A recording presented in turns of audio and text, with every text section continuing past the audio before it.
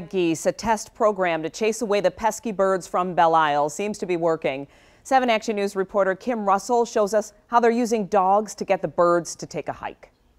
The DNR manager for Belle Isle says using dogs to control the geese population here on the island is a test, and so far the early results are promising. We were pushing away maybe 300 birds at a time when we first started, and after the first month it was down pretty much to 0. And that's for sections Gordon Ligon and his dog Star and Rue have been assigned to work here on Belle Isle. The DNR is using Gordon's company called Goodbye Geese as a test to control the geese population on the island, because with so many geese come plenty of mess. The biggest problem for people is the poop.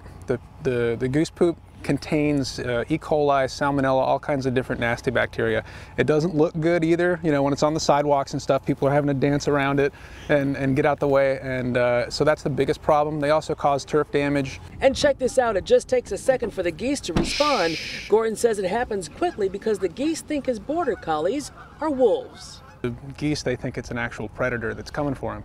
So what the dogs do is they want to herd the geese. They want to put them in a little tight ball and bring them to you, because that's what they've been instinctually bred to do. But these geese think, oh man, this is this thing's coming for me, so I got to get out of town. You may see these signs in the areas where Gordon and his dogs are working. It reads, "Please do not feed the geese. Humane goose control study in progress." Because if you feed the geese, it just makes Rue and Star's work harder, a job that does not hurt the geese. But they do not have a aggressive instinct towards the birds. Basically what they would do if they got really close is stop and stare at them. This test program with Goodbye Geese will end on November 30th. That's when the DNR will consider whether this will be a long-term plan to control the geese. On Belle Isle in Detroit, Kimberly Craig, 7 Action News.